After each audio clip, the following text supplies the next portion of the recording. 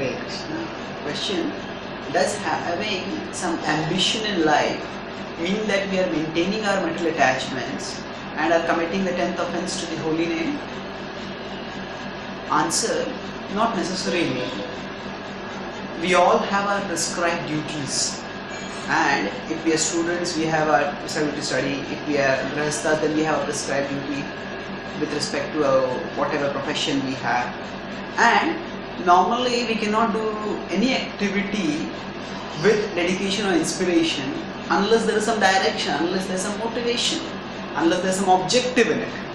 Now, when Krishna says karmanyevadhikaraste, work without being attached to the fruit of the work, we shouldn't mistake detachment to be irresponsibility. Detachment and irresponsibility means one doesn't care for the results.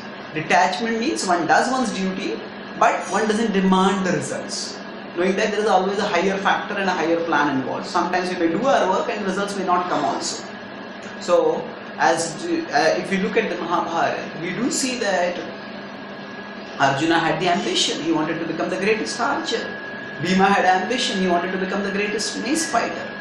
And that ambition did not that was not considered to be offensive. In fact, that was something which he used for serving Krishna. So, now we shouldn't get too much into the zone of whether it is a material attachment or not. Because ultimately, as long as we have a body, we have to act to maintain the body. And rather than focusing on whether something is a material attachment or not, we should focus on how much can it be used in devotional service. So, if we go too much into the zone of analyzing whether something is a material attachment, then we may just become too paralyzed. For example, if somebody makes a joke in a class and we laugh, then you think, am I laughing because of my material attachment to humor? Am I laughing for my own sense gratification? It's sort of unnecessary analysis.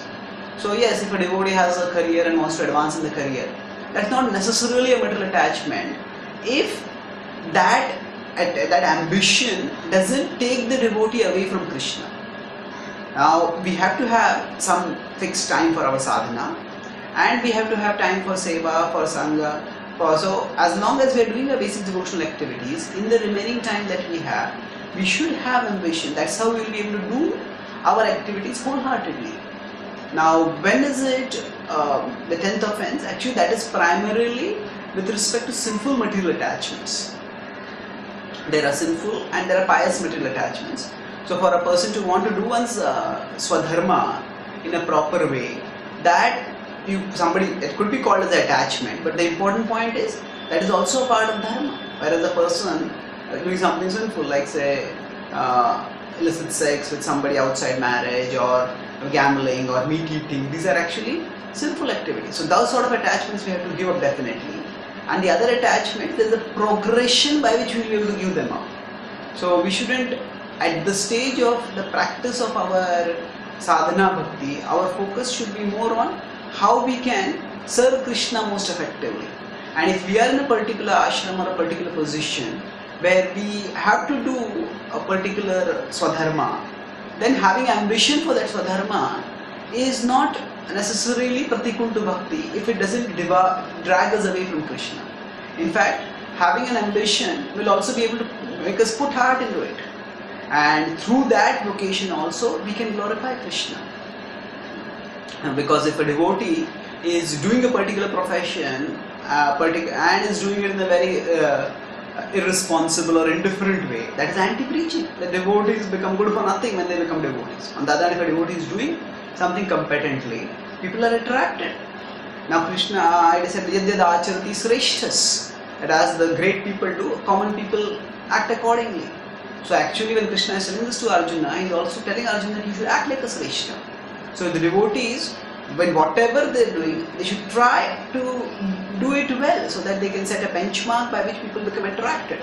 Now, we shouldn't get so caught up in doing material things well and pursuing our ambitions that we leave no time for Krishna consciousness. No, there has to be a balance, and that balance is that we give up the necessary time for our Krishna conscious practices, but along with that, whatever time we are spending in our material duties, we can do them wholeheartedly and we can have ambition also. But what we should do is spiritualize that ambition, that rather than thinking that yes, I will become the best employee of my company and I'll get the best employee award so that everybody will know how great I am. No, we'll do that so that people will see how glorious Krishna is. Because if Krishna's devotees are good at certain things, through that people will get appreciation for Krishna, through that devotees' accomplishments. So we can change we don't have to necessarily give up our occupation, but we can change the motivation for that occupation. We can change the motivation for the ambition within that occupation. It's not our own glorification, it is Krishna's glorification. And with that mood in mind, we can do a lot. We know Bhaktivinoda Thakur was a magistrate, and just by his conduct, the way he would judge cases, the way he had an integrity in his vocation, many Indians and many even Britishers were attracted to him. And that was one of the reasons why he was so successful in re-establishing Gaudiya Vaishnavism during his times in Bengal. So he is a good model for us. But at the same time, we also see that he gave adequate time for his sadhana and his preaching. But whatever time he was spending in his job as a magistrate, he was doing it competently, in fact gloriously. So definitely that is the example that devotees can emulate when they are trying to work in their professions and having some ambitions accordingly. Thank you. Hare Krishna.